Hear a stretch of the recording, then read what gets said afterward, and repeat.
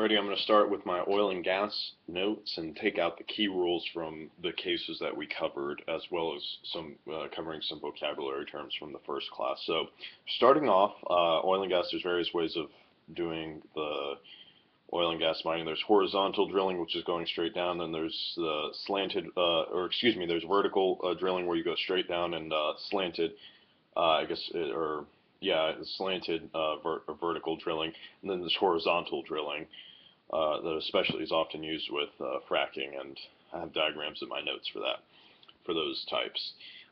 So let's start off rules. The Del Monte case came up and stands for the ad coelum doctrine. Basically, this says you own Blackacre in fee.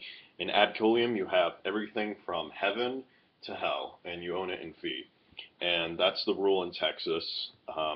It also stands for the idea of severance. You have the right to be able to sever the top land where generally where we consider the real property, the houses and everything, from the mineral rights, which is beneath.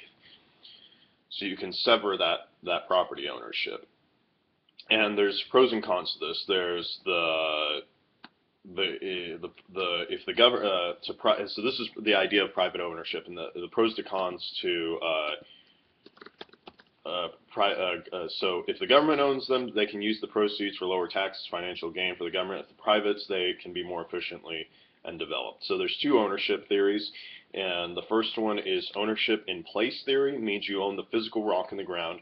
Ownership of the rock, you can choose to lease it to an oil and gas company or not. And then there's the non-ownership theory, which is it doesn't allow you, you don't own oil and gas under your land, just have exclusive rights to captures by operation. That's dominion and control until exclusive right to capture. So now we go to the rule of capture, where everything revolves around this. Now it's important to remember the Pearson v. Post case, which is the Fox case. Two guys are pursuing the Fox, the first day of property class. Two guys are pursuing the Fox in New York. One of them is in pursuit, and the other one actually catches the fox. Now the question is, who owns the fox? And the Supreme Court of the United States decided that the person who actually caught the fox, not the person who was in pursuit of the fox, owned the fox. Just because you're in pursuit doesn't mean you own it. So the policy behind that is encourages, exploration, but I'm thinking more specifically for rule of capture. Rule of capture can be shown in the Kelly v. Ohio case. Facts of the Kelly v. Ohio case from 1897. Basically, your guy's drilling gas well on the property line, right on the property border line, but does not cross the line at all. What happens is he's sucking. I think he's doing a vertical. Regardless, he's not crossing the property line, but there's a huge shale or well underneath his property and his neighbor's property, and he's sucking all the minerals out. And this it's like a milkshake. He sucks up all the minerals, and some of them come from underneath the neighbor's property line. Question is, did he trespass, or who owns that oil that he drilled out? And the rule is ownership in place theory says the owner owns the rock in its place and the rock taking to produce it. So the reasoning is you have the right to do with your land, and there's a huge broad rule of capture. Basically, you can suck it up as long as you don't trespass. And this goes to the reasoning of, they used to think of oil and gas as rivers or wild animals. You got to catch it. So the policy is exploration. It was a wild animal. It may not be here tomorrow, and it forces people to explore. Now, there's some contra to this policy is that there's incentive to create waste. You're trying to beat the oil. You're drilling despite the market. And then there might not even be a market, and it might be physical waste of minerals as well. So it's the Pearson v. Post logic. You are capturing the wild animal, which they used to think that oil was kind of, they called it fero natural. So it's like the feral animal, wild animal is running around. Whoever catches it, it's theirs. So here's now there's several limitations. Now the limitations are trespass. If you physically trespassed onto the property, that shouldn't happen. And in the Kelly v. Ohio case, that didn't happen. He did not physically trespass. He just kind of sucked the minerals with his drilling rig. And then negligence or willful misconduct, not a problem. Or excuse me, it is a big problem. You can't do that. It's a limitation of the rule of capture. Nuisance, waste, violating the rules of conservation agency, that's police power right there. And if you violate the oil and gas lease, if you've executed an oil and gas lease, if you violated it, that's a huge problem.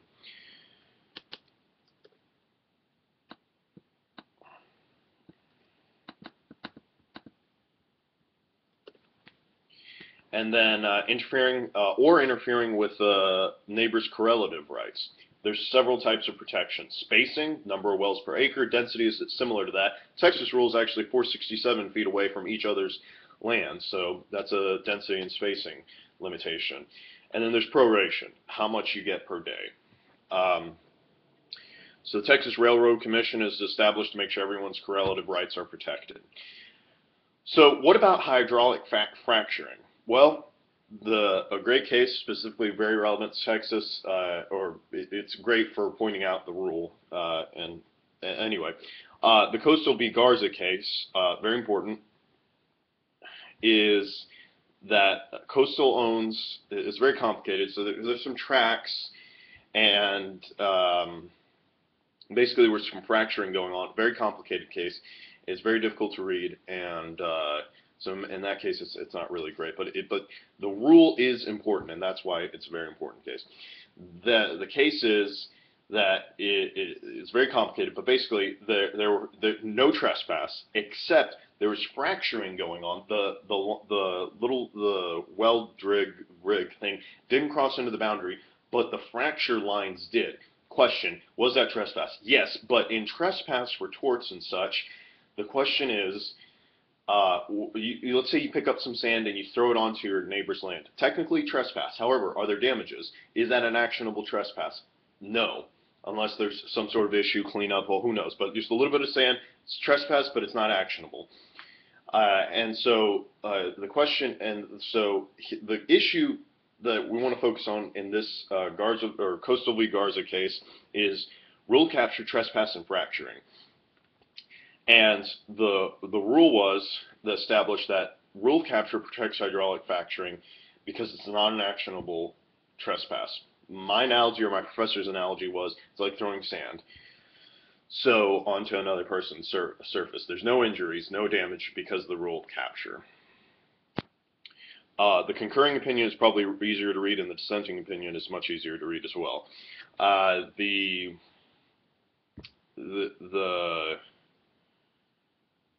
There are 4 reasons that the Supreme Court of Texas gave for this, and it was premise rule of capture. You can drill on your own property.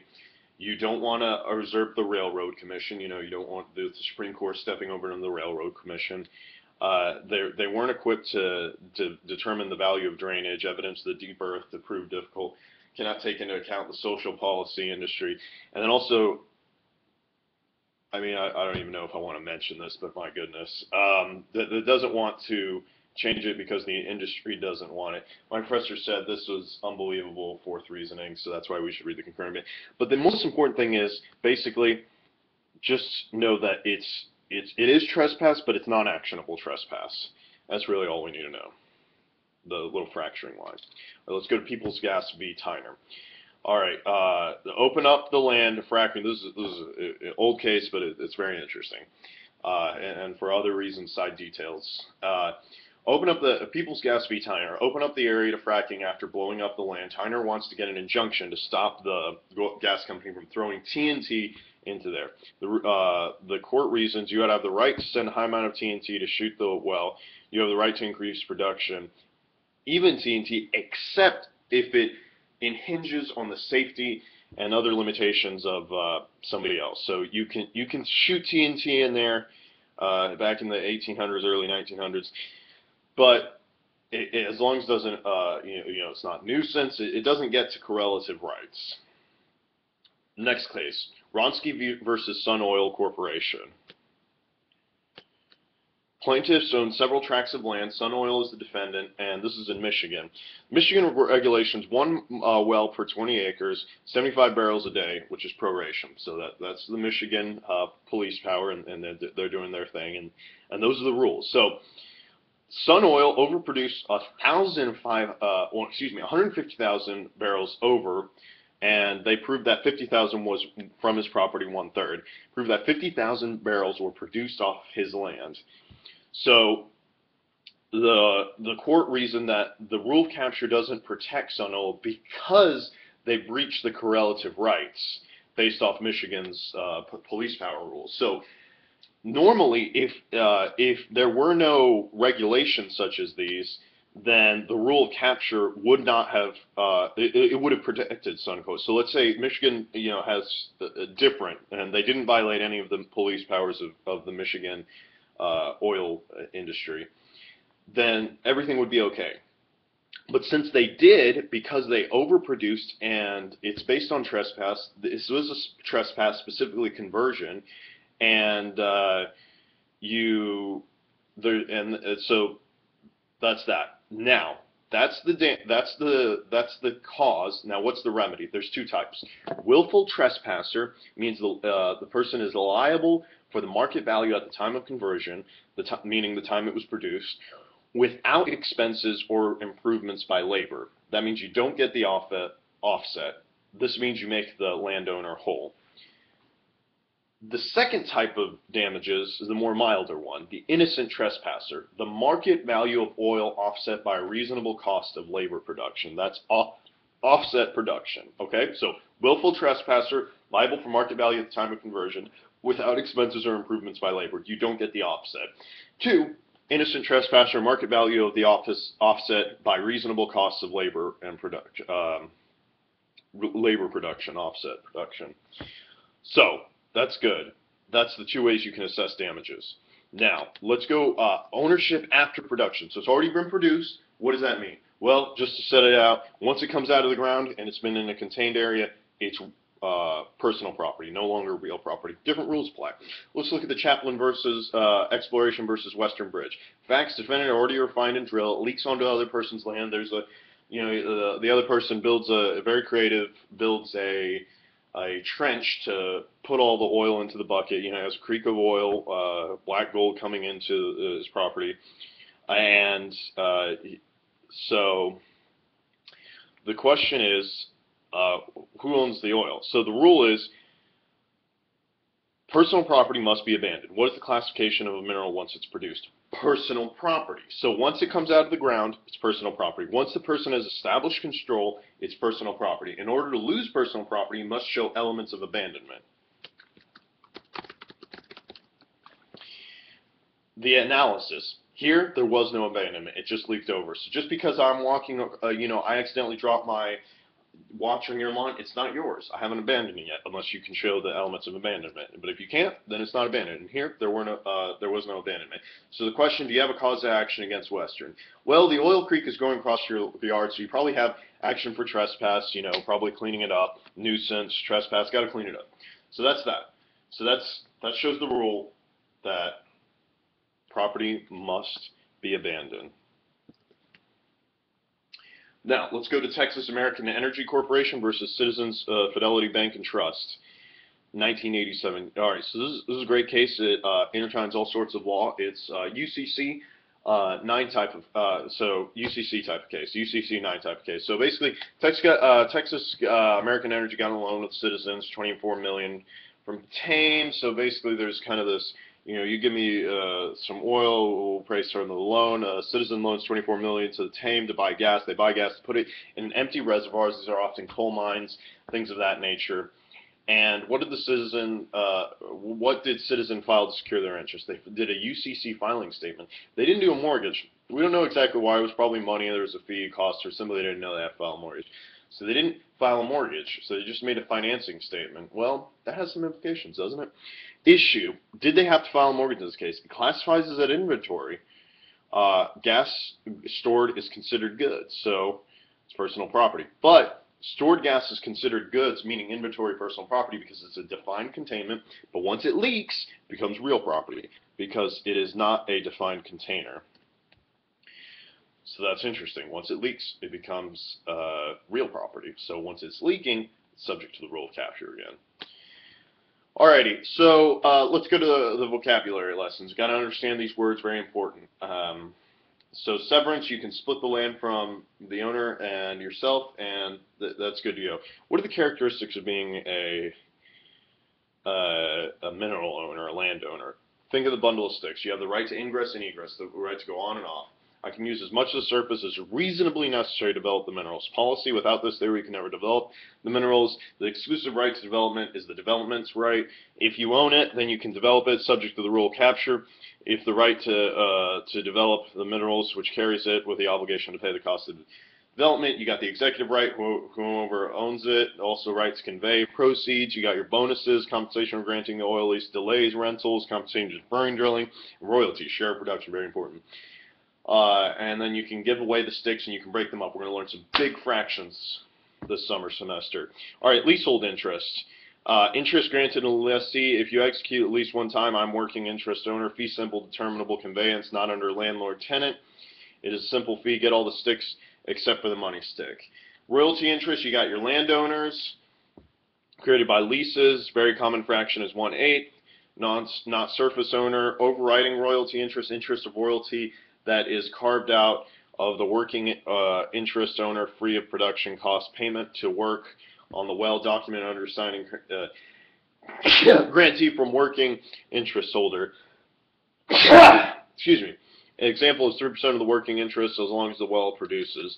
Non-participating royalty interest, NPRI, carved out a landowner royalty, OORI, overriding royalty interest owner, or interest. Do not participate in bonus rentals when you lease expires NPRI. When you add it up, it should be 100% of the fractions. And that's going to be it. Vocabulary, I know with diet, we're going to spend a lot of time with it this semester.